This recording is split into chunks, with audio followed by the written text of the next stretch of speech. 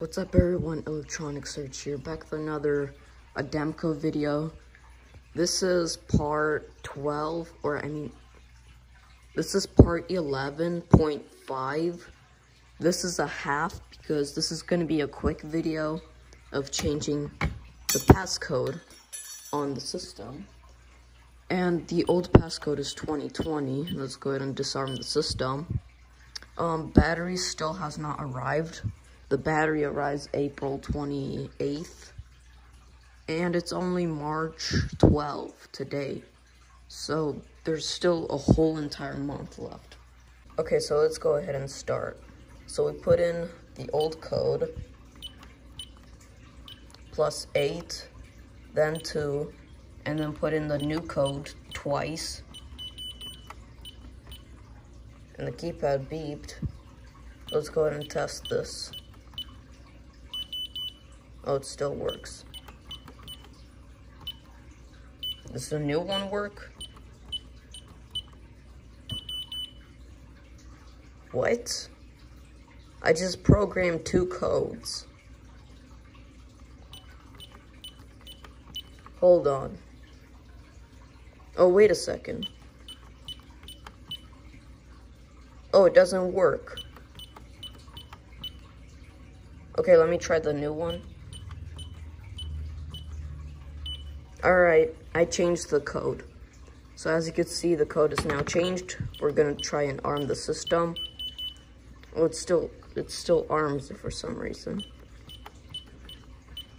I'm guessing it's on some kind of delay. Cause see, if I put in my new code and arm the system, it also arms it.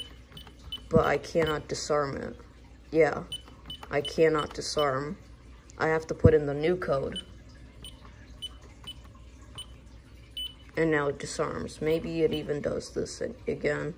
No, it doesn't. Okay. The way this keypad is designed,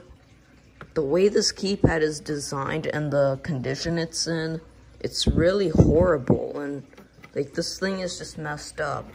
So I'm just gonna go use the other one, because this thing is just, like, out of here. So, still have the other 6128 over here. The one in newer condition.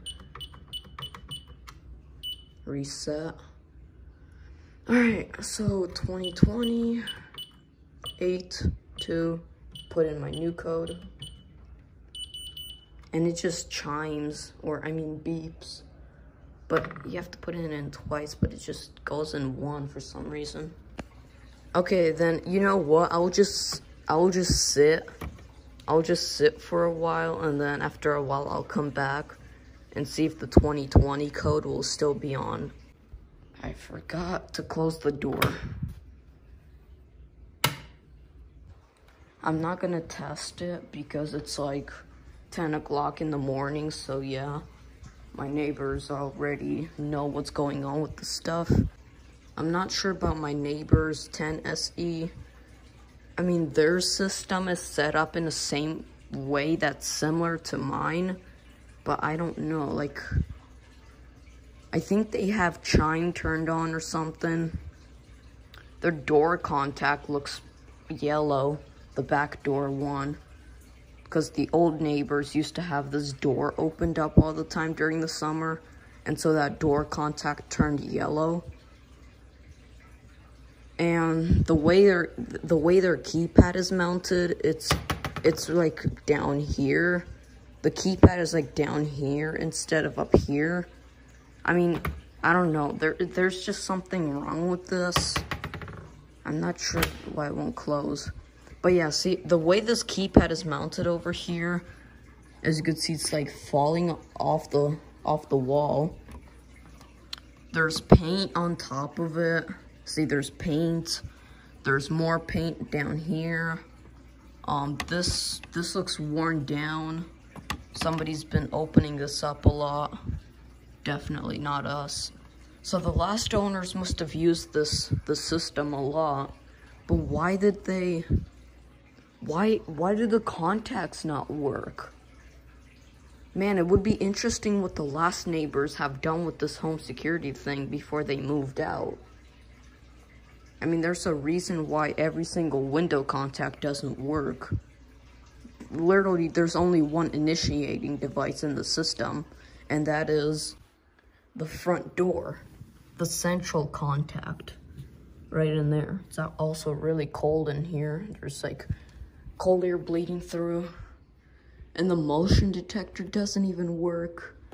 What is going on? Like, this keypad didn't work when I first turned the system on because somebody unplugged a wire. Oh, and the 747, it's still in there. The 747, it's still in there. Also, I'm gonna try to get Fire, and I'm still looking out for a new keypad. It's probably gonna be a Honeywell one because I think the 6138, I think the Ademco Alpha keypad, the one that has like black right here, and there's like this big screen, and then the arm/ready LEDs are down here, right here. I don't know. I think it has a 4-pin connector. Like, instead of having... Let me open up this keypad to show you. As you can see... Oh my god, it's so cold down there. As you can see, there's screw-in terminals. And also the piezo still has the piece of tape on it. I still have not removed it. I'm probably going to keep it on for a while. There's also like 4 different kinds of screws. You can see they screwed it in right here. They're not supposed to do that. You're not supposed to do this right here. Nobody does this. Nobody does this. What is this? Really? Who installed this? It just comes right out. They didn't even install it properly. Who designed this thing? They didn't even mount it on the support beam. They completely just screwed it in. No, this is not acceptable. And then they cut off these wires over here. That's okay, because those aren't being used. But see, they're screwing. And then the 6138 has a connector. So yeah. I don't know why that's what it has. That's not my business. That's old Honeywell stuff. My cat's looking out the window.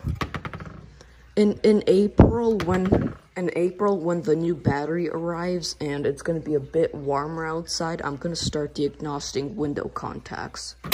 We're not done with the system, at least as long as at least one window contact works. Let me test the code one more time. Still works. I don't know what the... yeah, like this keypad. It's like a broken simplex pull station. Also, I have some good news. But since this video is going way too long, and this is a half test, or I mean a half video, I'm not going to be able to show it to you. So yeah, thanks for watching. Bye.